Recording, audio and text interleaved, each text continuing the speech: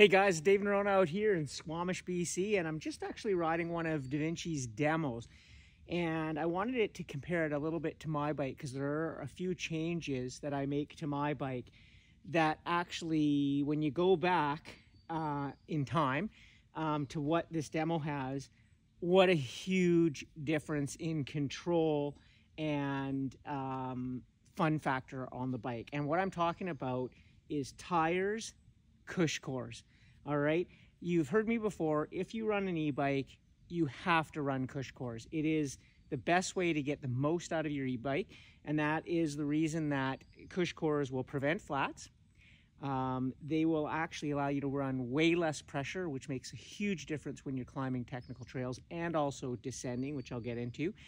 And in my most important thing, they prevent the tire from folding over when you run less pressure. If you run low pressure in regular tubeless setup, you're going to roll the tire if you run that really low pressure. But more so than that, you're going to eventually dent your rim. I tell everybody, if you don't run Cush cores on an e-bike, you're eventually going to bend or dent your back rim. So what I've noticed is I run 19 in my front and 16 in the back with my Cush cores with Assegai Maxxis tires. And today I'm running tubeless setup on this demo bike with no Cush cores and their Minion DHF and a DHR2.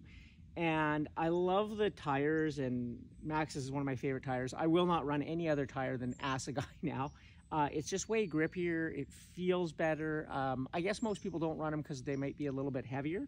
E-bike doesn't matter. So they are the best grip and just fun factor tire. And what I've noticed is, man, my riding backed up like 2 or 3 levels. Like when I drop into stuff that I normally drop on my bike with Cush cores at the pressure I run, I just charge down it and know that I have the tire grip and the brake grip that I have. And without them, I mean, I'm running on the front. Actually, I'm running 21 on front and back on both these tires. And I went down from 24 and 23, and holy cow, like it hasn't really made a big difference. I find when I drop into stuff, I'm not getting that brake grip, so I just start sliding, and then it gives me less confidence.